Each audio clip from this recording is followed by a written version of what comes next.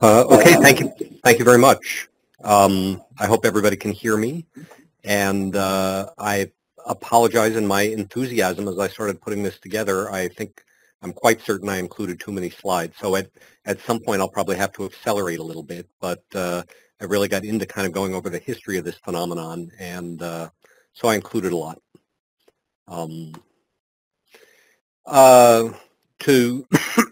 I also have a bit of a cold, so if I start coughing, please forgive me. As I'm sure everybody knows, people have been doing twin studies of human ability for more than a century now. And studies of that kind using identical and fraternal twins are more or less unanimous in establishing that IQ, if that's what we're talking about, has a substantial heritability. And often even more, we've gotten kind of used to the idea that there's a genetic component to most everything we study in humans, and for IQ as well. But I think what's often more problematic and what leads to deeper philosophical problems in understanding the genesis of ability is how hard it's been to find substantial effects of the shared family environment, that is, of siblings being raised together in the same family. The effects, even in children, are often quite small, and they often go away to entirely zero by the time people reach middle adolescence. And the problem with this is that when we think about doing things to help the cognitive functioning of people, we usually want to address variables that ought to be shared environmental variables in families. And if the effect of twin studies is to show that there are no shared effects of families, it creates a problem for how these interventions are supposed to work. And I won't go through the Arthur Jensen stuff, but back in the 70s, when people started being skeptical of environmental interventions on genetic ground, this was a very important basis of it. This is a picture of the classical twin model that I'll spend most of the time today expanding on, but just that I guess there are probably a few people out there who maybe haven't been over the basics of the classical twin model. The classical twin design uses identical and fraternal twins to analyze variability, and it's very important to remember that we're always analyzing variability here, differences among people, into three independent components. A, which is the genetic component, it stands for additive, the additive effect of many small individual genes. That correlation between the twins is 1.0 in identical twins and 0.5 in fraternal twins. C, the one I was just talking about, which is sometimes known as the shared environment, C stands for common, and represents the environmental effects of families, environmental effects that make children raised in the same family alike, and E, which is everything else. The non-shared environment, it's often thought of as environmental effects that make kids raised in the same family different, but it's also measurement error, for example. It's everything else that makes people different. And just to start with something I wrote about a long, long time ago, about another reason why the basic literature here is problematic.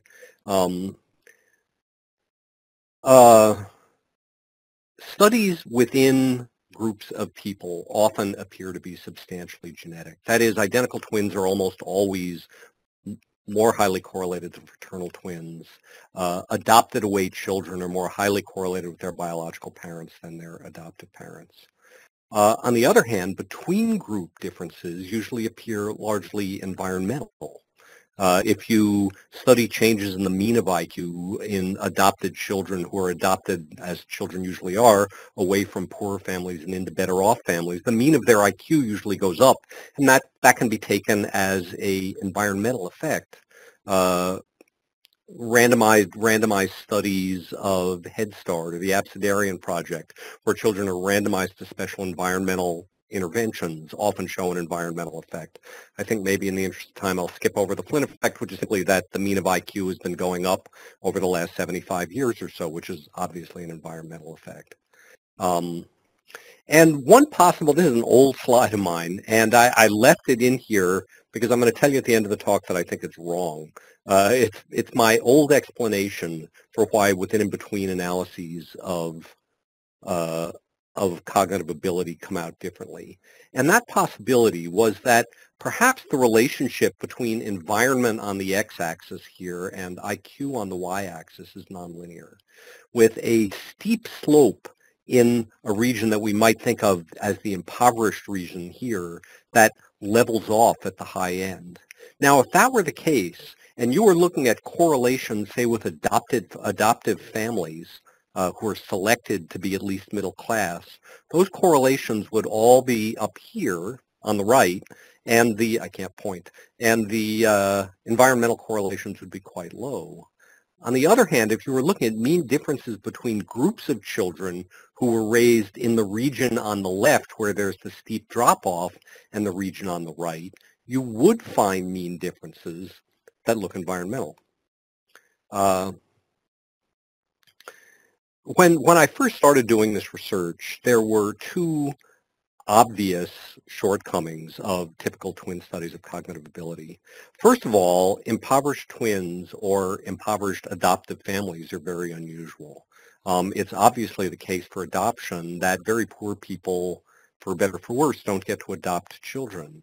It's also the case that until very recently, most twin studies did not include any poor people.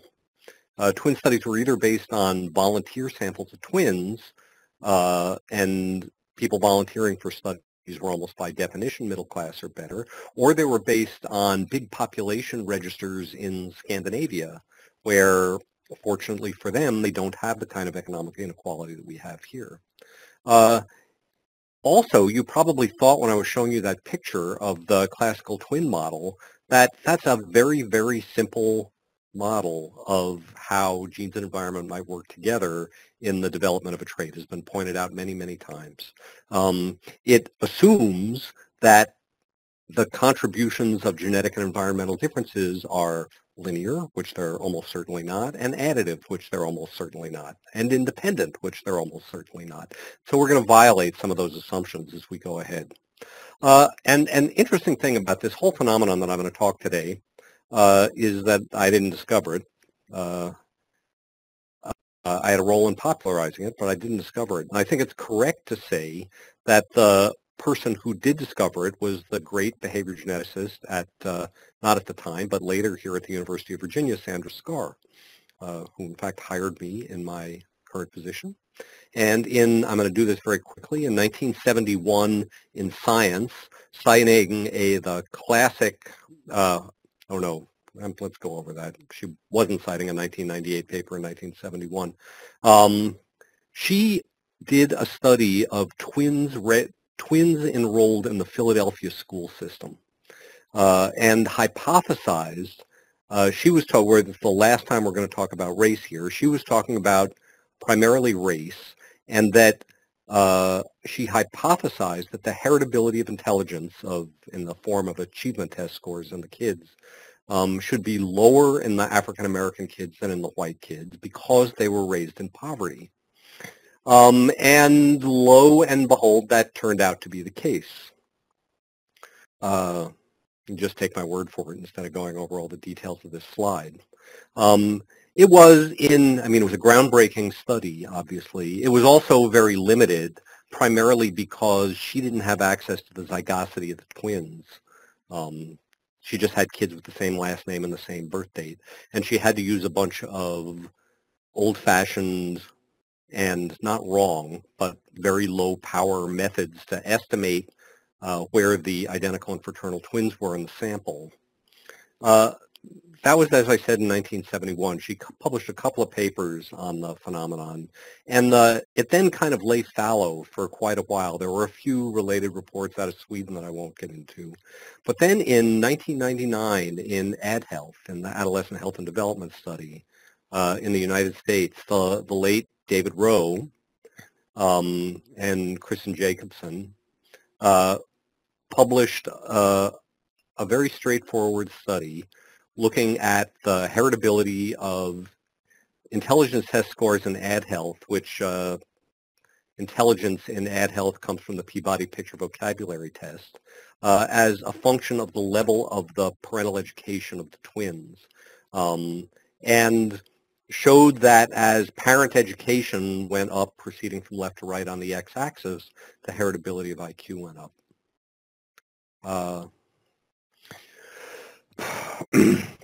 At about that time, I had access to something called the National Collaborative Perinatal Project, which was actually an NIH project back in the 70s that was a very modern-like study in many ways.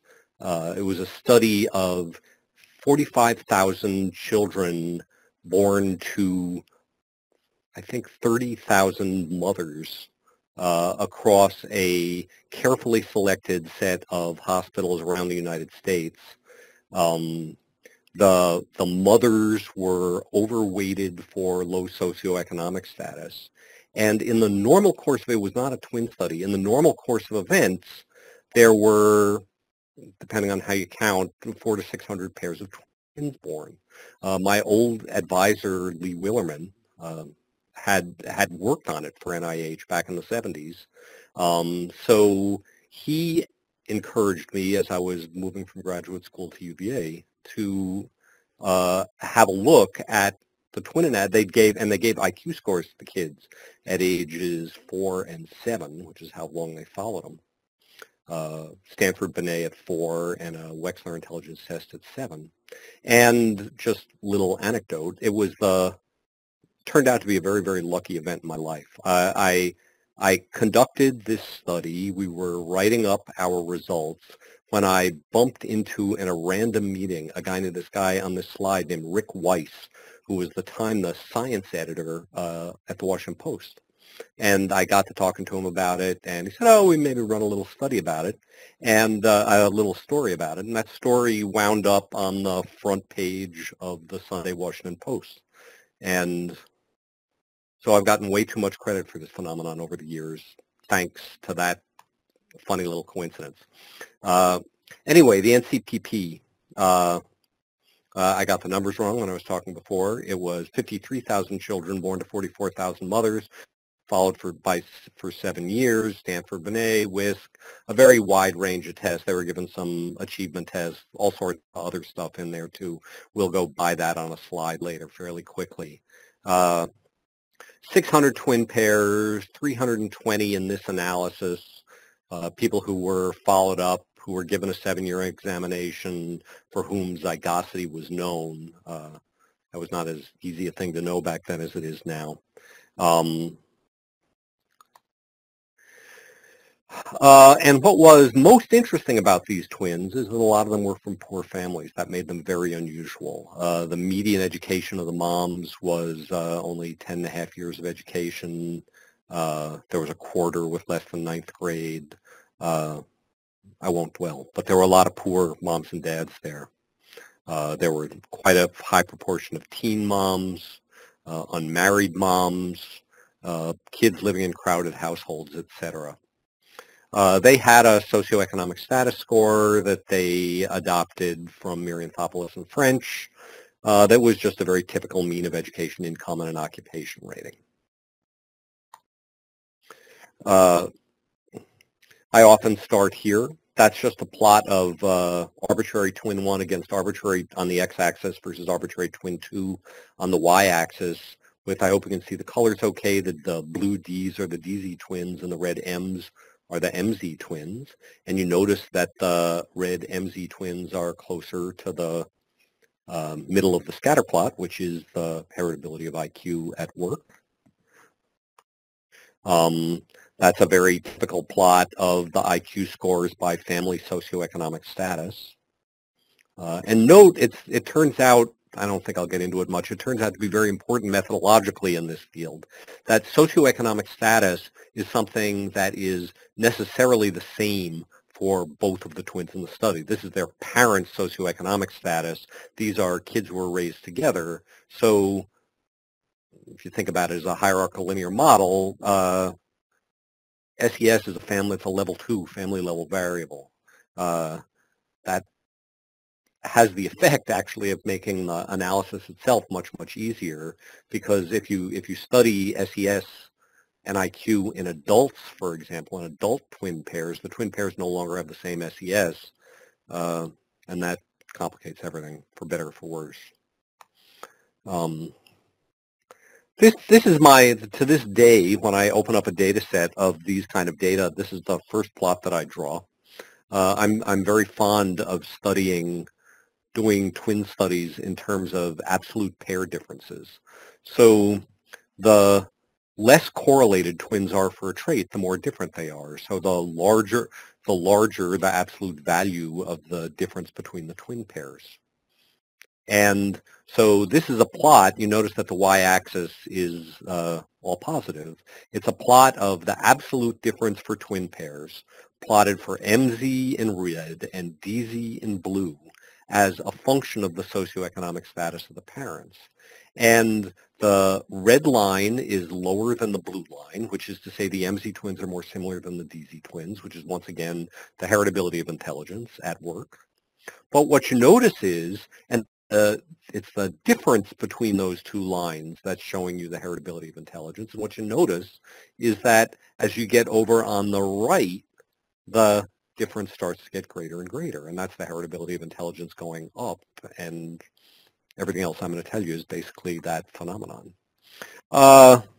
This is another, I haven't shown these slides in a while. This is another old slide of the way, as it turns out, we used to fit the model, where we've taken, this is just one twin, and we've taken the classical ACE model with the A, C, and E paths to the phenotype, and we've included an interaction off to, at least it's on my left, that all routes through SES, and that has the effect of modifying the twin correlations in terms of their interaction with SES.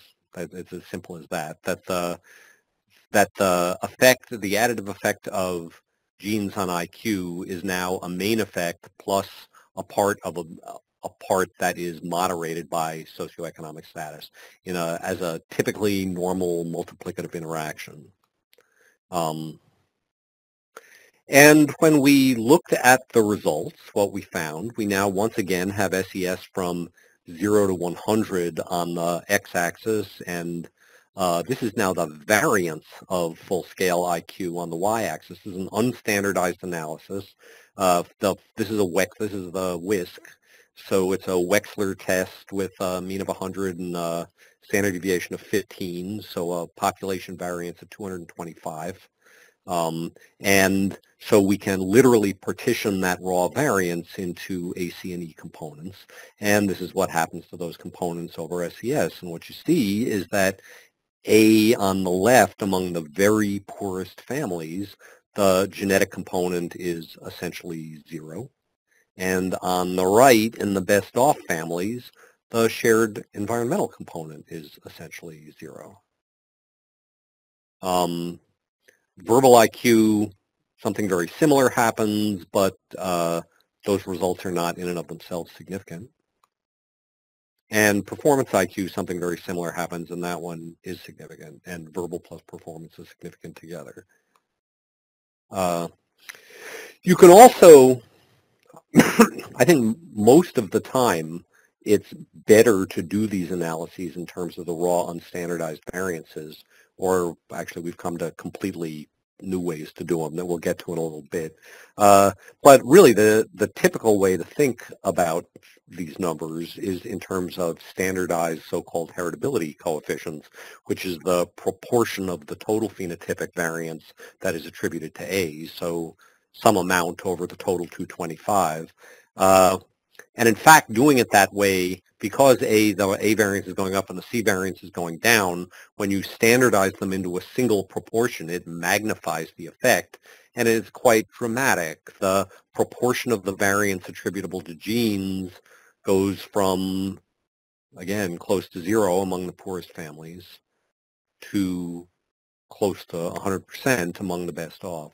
This sample, just by the way, is easy. It's easy for me to talk about children going from poor to rich. They don't really. This sample goes more from poor to middle class. There really is no more than a smattering of wealthy people in the whole sample, just by the way. The largest effects, point of information, though I'm interested in this right now because we're looking at these kind of questions in some new data sets right now. The ones with the largest interaction effects, where poverty seems to be making the biggest difference, is in the educational tests, which I think is interesting. I think schools are a huge driver of this effect. So that was in 2003.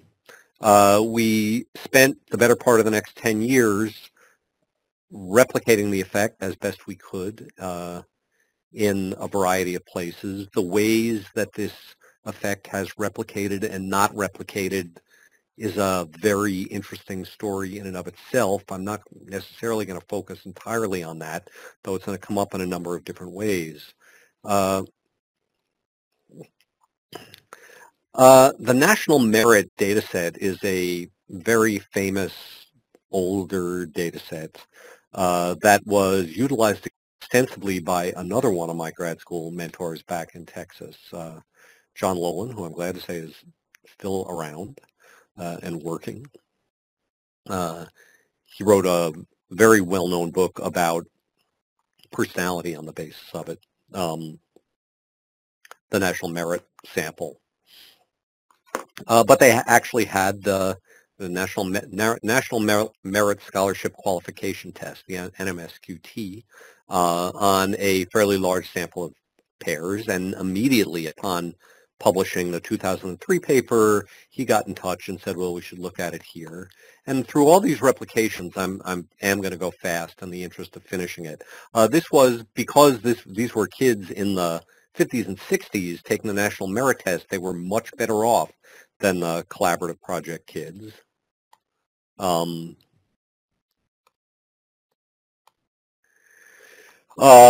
These are the subtests. They're much more educational than a Wechsler test, reading, writing, and arithmetic kind of stuff. That's the univariate twin results, which are very, very typical. Maybe just look down at the bottom. You know, that's a heritability of 0.5. Doing it in my head as I sit here. And there is some C in there, some shared family environmental effects too, of maybe 0.4 or so. In this, one thing, it's a funny thing about doing it this way. I don't have a natural sense out looking at you how many of you are path modelers. For the first time, we did something that we're still doing today and still trying to improve upon today. We did this as a multivariate test rather than as a univariate test. That is, this is a latent common factor that we fit over the 5 subtests. This was under the direction of Paige Harden, now at the University of Texas. Well, and there are a number of, I mean, you get a lot more statistical power when you do it that way, and it's a good thing because these studies are generally underpowered. And a just interesting replication note about all of this is that these studies can be very hard to do because if you do the analysis 5 times underpowered on the 5 different subtests, you're going to get 5 different answers, and it's very easy to get lost in, well, we got the effect for math, we didn't get the effect for English, and I ultimately don't really think that any of that means anything. It makes much more sense to simply fit a common factor, since that's what we're powered to study, and study the phenomenon at that level. And lo and behold, the same thing happens. The heritability, not quite as dramatically, and as we'll see when we get to the meta-analysis, unsurprisingly, our NCPP study that made a big splash, in part it made a big splash because the effect is unusually large there. That's the way it happens, and when people then start to try and replicate it, the effect that they find goes down. It's the winner's curse. But fortunately, it remains substantial and non-zero. And heritability increased more from in the little under 0.4 to a little over 0.5, where the effect of families decreased in about the same range. This I seem to be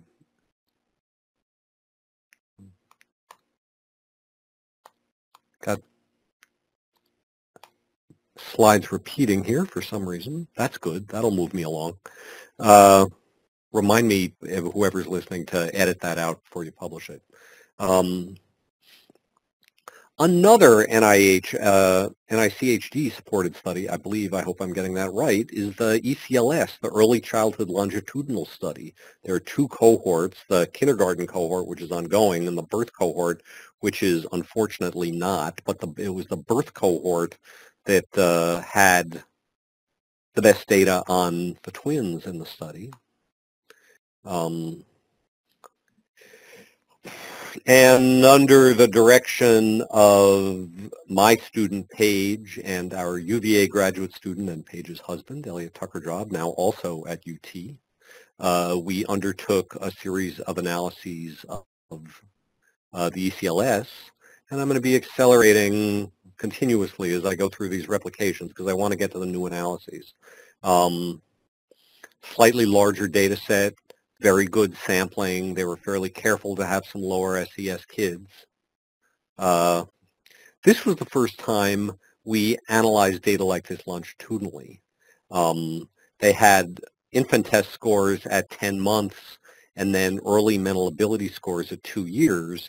And that allowed us to fit a latent change model where we could get basically intercepts on all the kids and then magnitude of change between the two time points and fit the interaction parameters separately to those. This is on the intercept, and we get, once again, I'm on a conference call, we get once again the usual effect of heritability going up, again, in this case, quite dramatically from basically nothing up to a very high proportion of the variance, whereas C goes down. Same thing happens at 4 years. By this time, interest in this general phenomenon had gotten quite widespread in the first decade of this century, and people started looking for it in all sorts of interesting places. Jeanette Taylor, who has access to all the standardized testing done in the Florida school system, showed that good teaching quality increases the heritability of intelligence. A really interesting study out of, I believe, UCLA shows that children with high white matter integrity have higher heritability of intelligence. This has gotten way more complicated since I made this slide because the molecular genetics have gotten way more complicated. I don't want to oversell this particular part. There are at least some indications that this was before people were really talking about polygenic risk scores, but that's essentially what it is. There is mixed evidence that polygenic risk scores may predict IQ better under conditions of high socioeconomic status. It happens for reading disability. However, there are two important domains where, for the most part, that the phenomenon has not been found. The first and most important one is in Europe. On the day in 2003 that, in fact, in the story that was published in the Washington Post, Robert Pullman asked to comment on it, said, well, we took a look in our TEDS data in London, we don't see it. And since then, I think we're about to get to the meta-analysis. Since then, it's become pretty clear that whatever else is going on, this interaction does not occur in European and Australian data, which are the two other places that it's been looked for. It also doesn't happen in adults. And I put in parentheses there with adult SES because I think that's actually very important. Adult socioeconomic status is a very different animal than childhood socioeconomic status. Your childhood socioeconomic status is imposed on you by the economic well-being of your parents. Now, are there potential genetic processes involved in parental SES? Sure, of course they are. But nevertheless, parental SES is not in any simple way a function of childhood cognitive ability. That's not the case at all for adult socioeconomic status. By the time we're adults, our socioeconomic status is probably just as much an effect of our cognitive ability as our cognitive ability is an effect of our socioeconomic status. And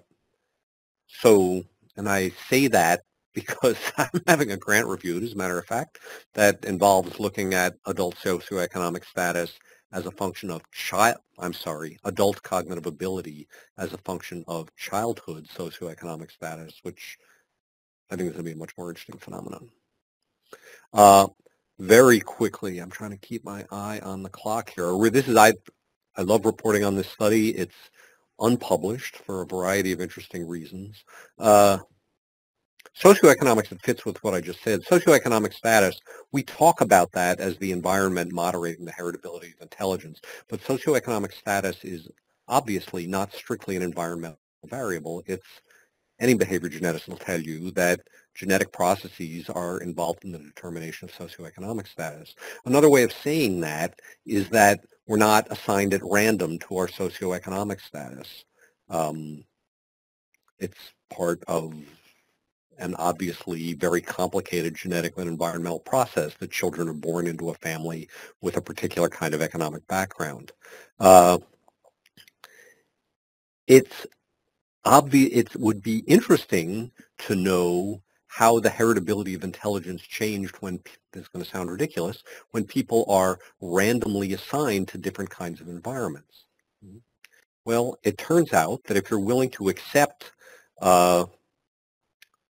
some limitations, mostly in terms of sample size, that actually happened in another NIH-funded study, the Infant Health and Development Program, the IHDP, which I'm going to go over very quickly. It wasn't a twin study. It wasn't designed to study this phenomenon. It was a randomized controlled trial of an early intervention for cognitive ability in low birth weight preterm infants. So it was a bunch of preterm infants randomly assigned to an enriched condition with home visits, parental support, educational programs, or control families who got normal standard of care.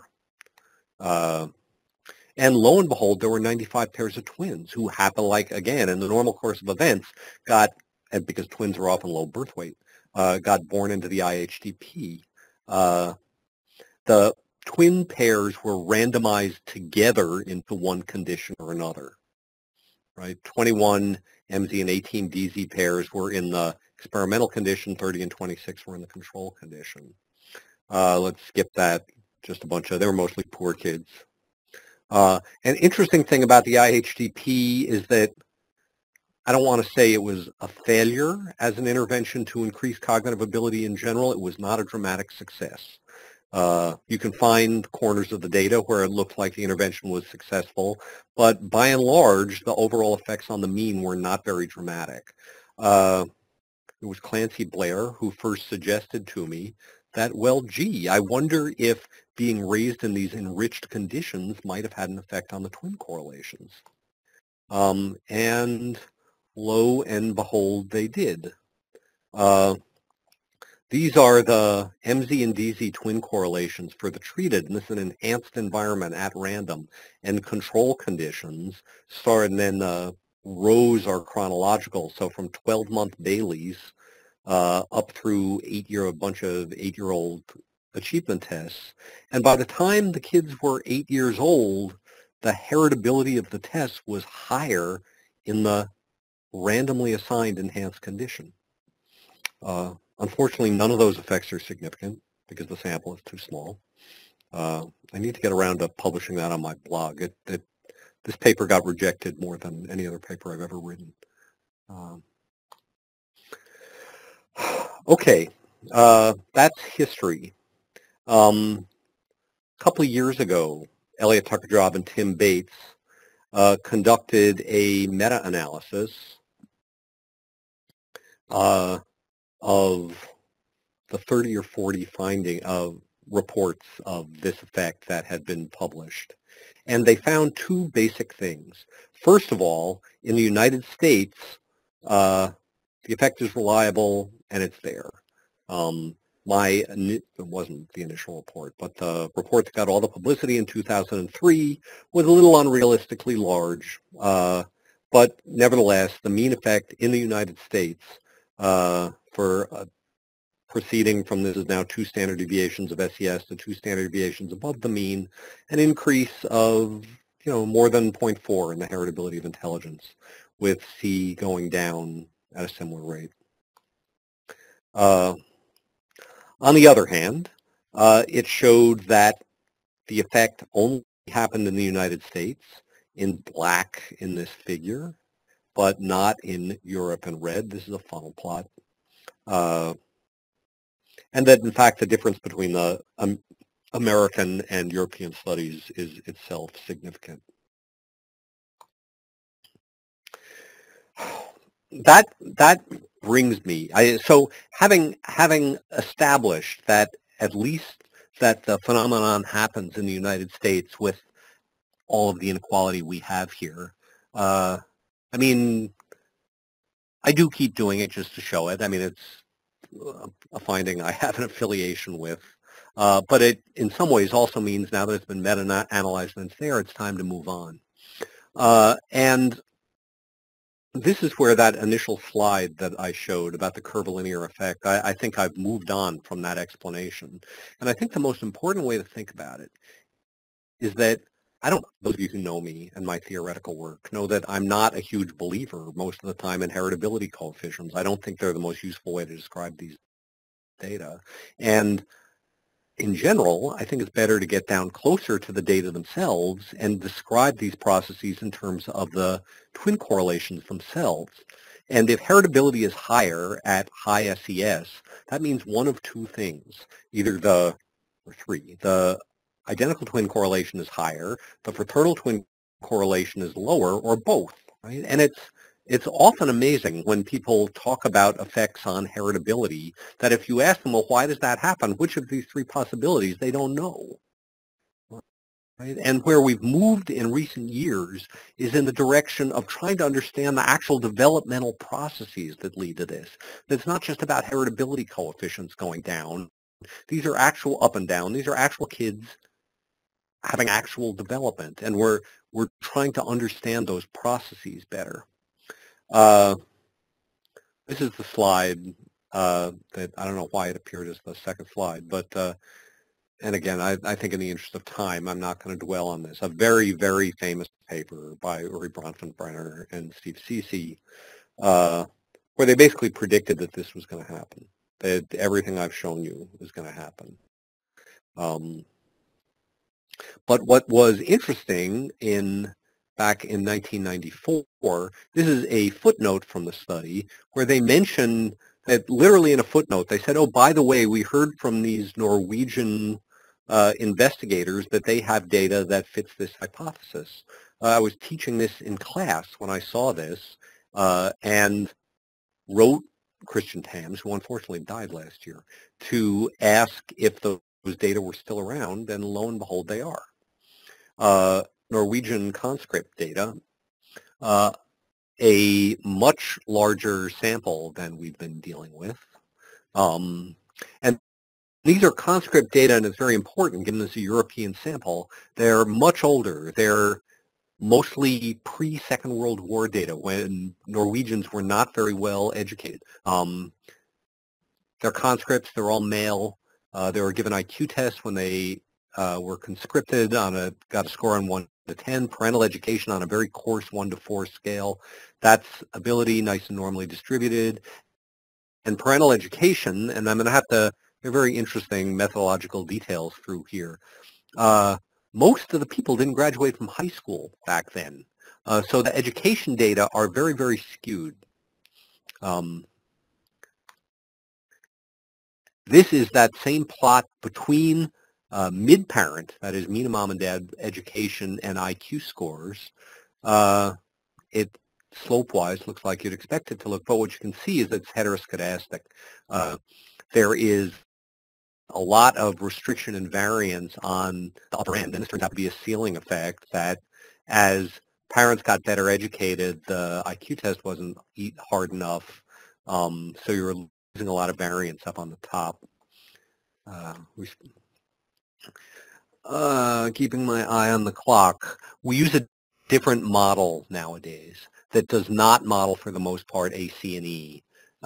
It models up on top. Can you see my cursor?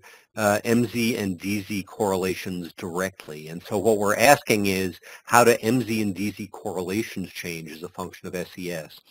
And the answer, and I think a very interesting answer that I'm not really going to be able to get into, but is the whole theoretical direction that we're going, is that the answer to the question of why does this effect happen is that in facilitative environments, high SES environments, DZ twins become less related to each other. That's the minus 0.12 there. That's the DZ twin correlation goes down in good environments. And of course, the DZ twin correlation going down makes the heritability go up. That's just a picture of it, and there's a this is all in behavior genetics last year, if you want to look it up. Kind of an interesting story that when we reparameterize the exact same data, but this time in traditional AC and E terms, rather than just MZ and DZ twin correlation terms, at first glance, the interaction went away. And we were mystified. I mean, it's the same data. How reparameterized, how can it go away? And the answer is that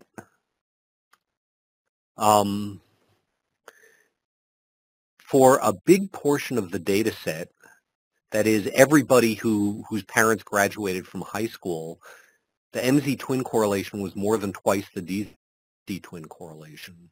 So whatever's happening to drive down the DZ twin correlation is so dramatic that we were violating the classical twin model, and the AC and E model was just disallowing it, and we weren't able to see our own phenomenon anymore.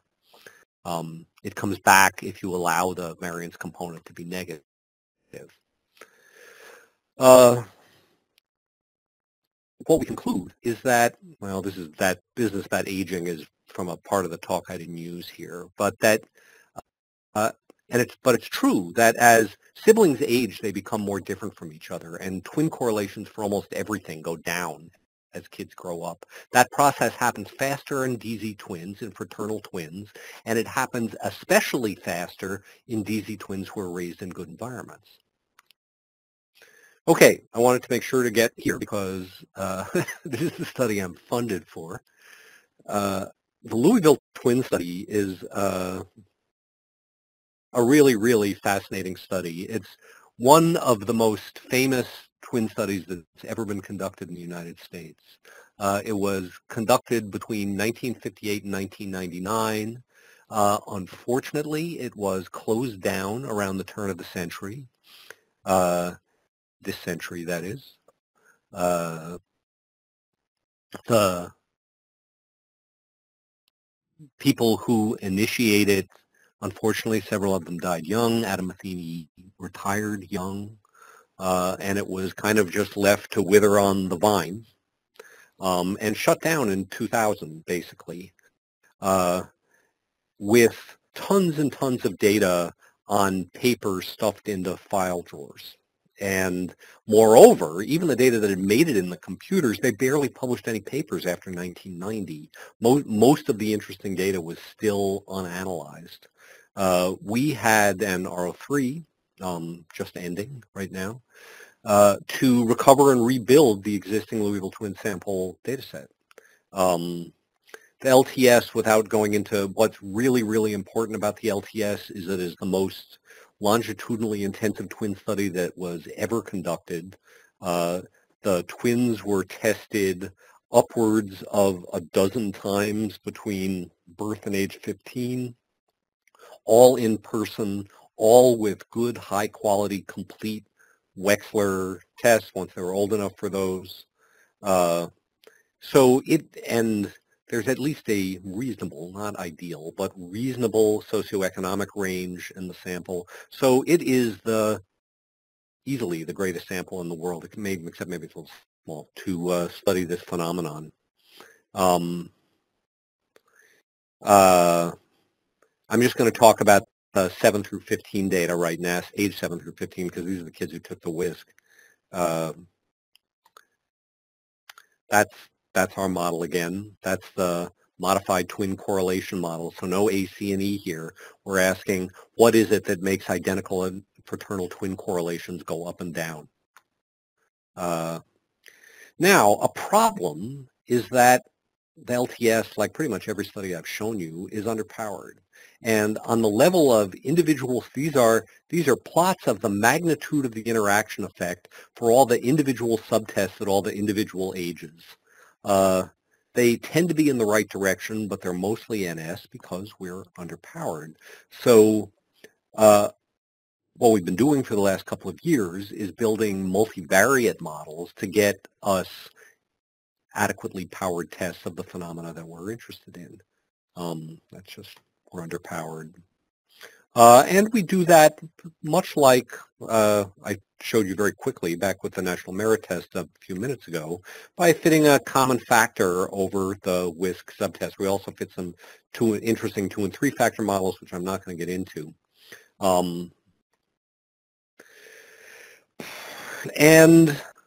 The important results are here.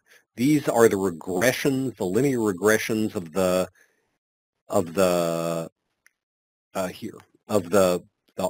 and RDZ, of the MZ and DZ twin correlations on socioeconomic status, and the DZ twin correlations go down faster than the MZ twin correlations, by and large, which means that in general A goes up and C goes down.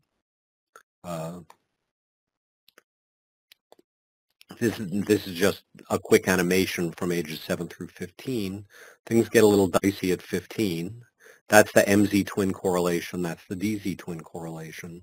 That pattern is, given the diversity of ways and places and times this phenomenon has been studied, that is an amazingly consistent pattern. Now doing it in ACE terms rather than RMZ and RDZ, A goes up, C goes down. Not so much at age 15.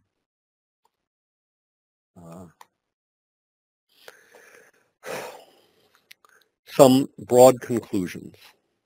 I think it's well established in the United States that genetic differences among individuals are more apparent in strong proximal environments. Somebody unmuted, and I'm got an echo. So if whoever you are, if you can remute just for another minute. This happens because facilitative environments allow individuals to seek suitable environments for themselves. And these processes, I haven't had time to go into a lot of detail about this, but we have simulations of all these processes. They happen faster in fraternal twins than they happen in MZ twins. And that means that in facilitative environments, fraternal twins drift apart, the DZ twin correlation goes down, and the heritability goes up. That's a much more complicated story than genes are less important in poverty. I don't really think that gets at it. That this phenomenon is the result of a dynamic process of development that's reflected in the MZ and the DZ twin correlations. A really important bottom line, I always like to conclude my talks on this subject with this old slide back from the NCPP study. This is what happens if you select your twin samples and leave out the poor twins. Okay, so what I've done here is, this is in the NCPP, this is the blue line that's going up is the heritability, and we can just focus on that. And in the full sample in the NCPP, it's not, the Y scale is a little silly there, but the overall heritability in the full sample is about 0.2 or so.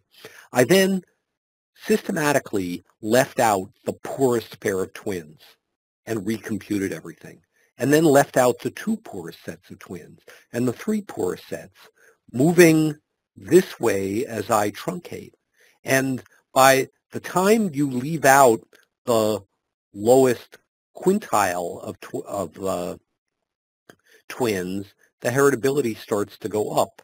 middle class might start around here. And what this shows is that if you're sampling, if you're just going to the twin fair and getting the nice upper middle class twins who like to go to the twin fair, you are systematically and drastically going to underestimate the effects of family environment in those data. And 90% of the twin samples in the world do that. Future directions. Our future directions are hopefully all in Louisville, where I can't help about talking about where I hope our funding goes here. All those Louisville twins are now middle-aged. They haven't been studied for 20 years. We know where they all are. They're all headed from middle age into late middle age, and they're a remarkable opportunity to study how childhood socioeconomic status affects people as they grow. And these are, remember when I talked about adult socioeconomic status, these are people for whom we know both their childhood and hopefully their adult socioeconomic status. So we really want to follow these people up in midlife. We can study how cognitive ability changes over time from childhood into middle age. There's whole, even without collecting more data, there are whole huge interesting domains that we have not gotten into. There are extensive IQ scores on the parents and the siblings, all of which we've now recovered. We're working on analyses of those. There's just tons of work, interesting work to do in Louisville as well as elsewhere. I started on my collaborator slide, but I was reviewing 15 years of work on this, and it just would have been so extensive. So I just want to thank everybody. You all know who you are. That's my email. If you have any questions, I'm glad to send links to preprints or reprints or whatever. And thank you very much.